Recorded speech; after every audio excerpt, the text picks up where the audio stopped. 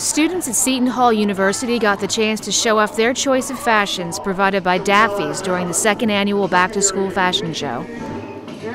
But first, they have to make themselves look professional for the show. Fashion is not at the forefront of the minds of college students. So when our students go into the classroom, we want them to be dressed professionally so that they can command respect of their students.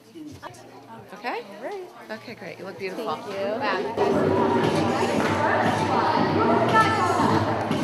This will be a good learning experience for other people and for myself, and how to dress, going to class, even going to work after I graduate. So it'll be exciting.